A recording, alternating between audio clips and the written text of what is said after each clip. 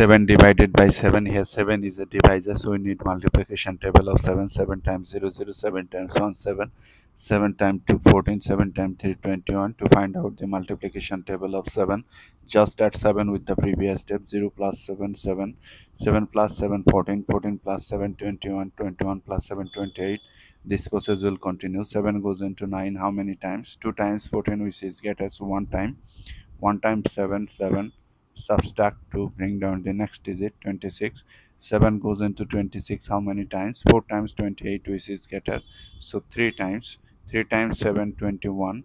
If you subtract, you are getting what? You are getting 5. You are getting 1 5 actually. So our answer is 13, remainder 5. If you want to write your answer in decimal form, then take a decimal, add number of zeros, bring down the fresh zero. Before the zero there is a decimal must come to the quotient directly. 7 goes into 50 how many times? 8 times 56, which is getter, so 7 times. 7 times 7 is 49. Subtract, you are getting 1. You can bring down one more zero. 7 goes into 10 how many times? 2 times 14, which is getter, so 1 time. 1 times 7, 7.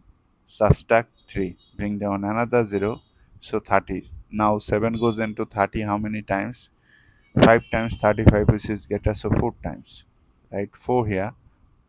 So 4 times 7, 28. Subtract 2, you can bring down more 0, but since we have gotten 3 places after decimal, now place here 3 dot. So our answer 13.714 dot dot dot.